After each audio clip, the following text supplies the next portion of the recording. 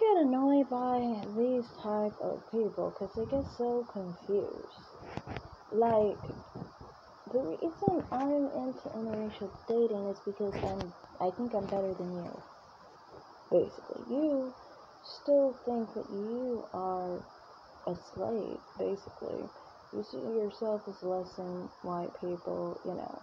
That's why you use the term coon. You understand coons were people who thought they were better than black slaves, people that were slaves, that they actually decided to actually leave and run away because they knew they were good enough. You and your family and people with your mentality have a slave mindset. So you guys think of yourself as beneath the white man, and then you get angry like, oh, how dare you think you're just as good as the white man. So you try to re-implement white supremacy on other black people. So that's what I was saying there. The whole thing with interracial dating, if you watch my channel, you would already know I do not worship white people. What are you talking about worshiping white people? I don't. I have said that white people have Neanderthal genes. If I was worshiping them, would I ever say that? Would I say all the other videos that I've made on white people that are pretty negative and based off of race? No, I wouldn't. Would I talk about with interracial relationships and dating? To me, it's like this. The majority of men are white. Therefore, you should open your options to white men because you're not less than a white man, you're a black person. And for me, the way I was taught, I was actually taught between white and black, if you have to choose who's better, you choose black. But you're supposed to work under the idea that white and black are equal, which they are. And yeah, I just think that they are equal, you know. I never would think black people were less than white people. And everyone on this channel probably knows that. Now, the thing is, you guys feel insecure about the whole situation because you're like, oh, but you're with white men, so you must think that white men are better than black men as people. No, I think they look better than you. The reason I think they look better is because I already said my father's side doesn't look like you. My father has a phenotype that's mixed, and that's why I prefer mixed men. And this is a major reason why I've always had an insecurity with not looking black enough, basically, because I have a dark-skinned black mother.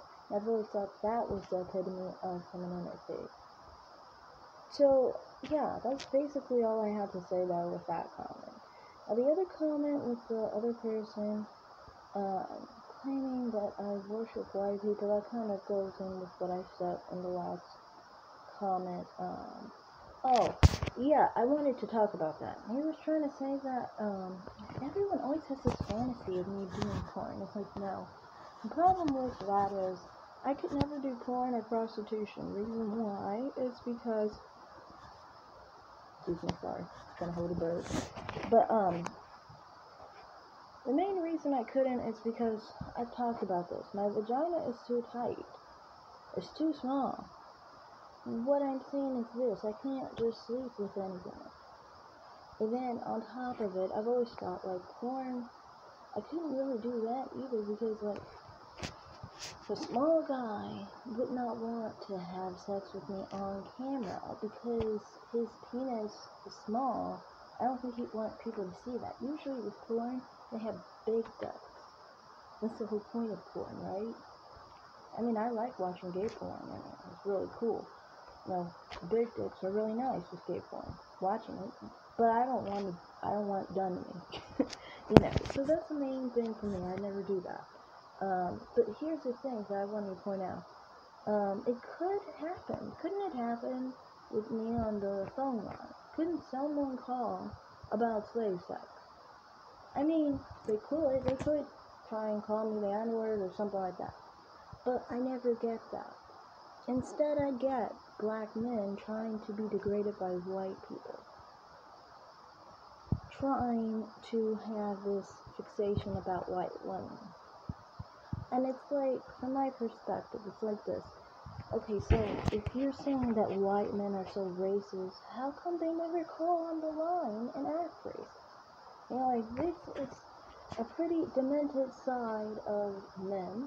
You know, many men are pretty demented. There, some white men call about some crazy stuff. You know, usually they want to hear about like the bimbo blonde type. Sometimes they have a little youngish fetish, maybe like a college girl or something.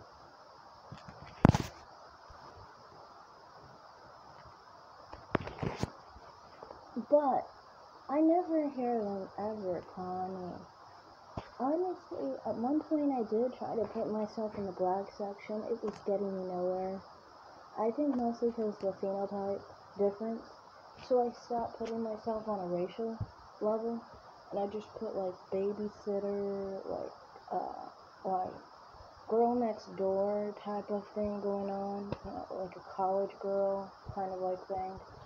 Um, Things like that. And you know, those things really didn't have any problem really of the type where it's like, you know, racial. That's just my experience, you know. But if someone called about that, I don't know. I wouldn't even know how to really talk to them. I've never had that type of conversation. Usually for me, it's always just degrading some black man for being N-word, for being this, for being that, and all this shit, you know. When I was first starting out, like, first call or so, you know, you get all the words out, and then you don't know what else to say. You're like, really? You're thinking in your head, really, is this turning you on? But anyway, yeah, to me, I just think, like, you know, you must be really demented to be getting off on being coffee anyway. Like, something must be really wrong. Like, those aren't supposed to be erogenous words, but somehow it is for people.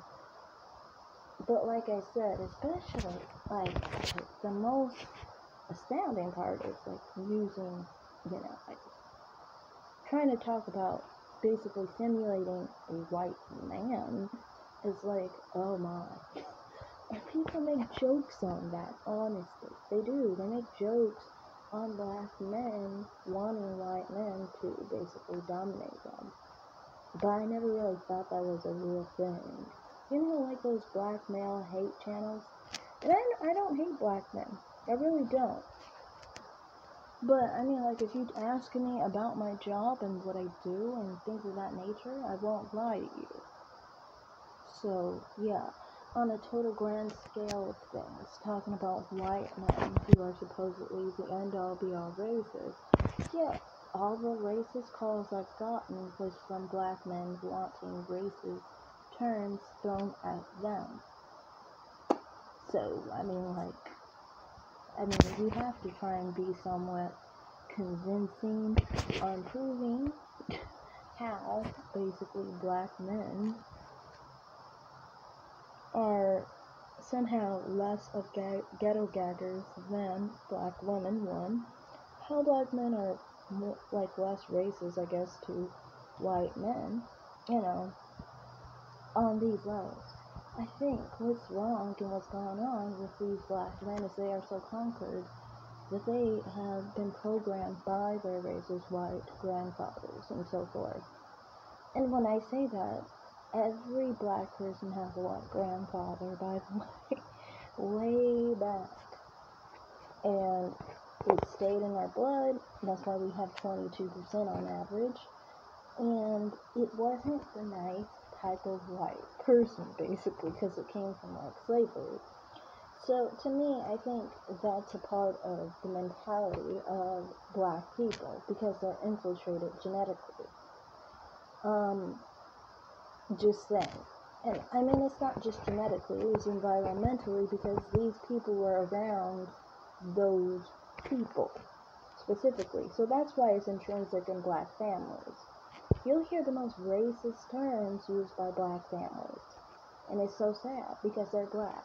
But they so hate themselves. They hate themselves more than any white supremacist hates them. Because a white supremacist doesn't have to be black. But a black person hates that black people exist like that Because those black people hate that they are black, and they hate that blackness exists because it includes them. So, yeah, that's all I have to say. Sorry if I sound sleepy, I just woke up. But thanks for watching, and bye.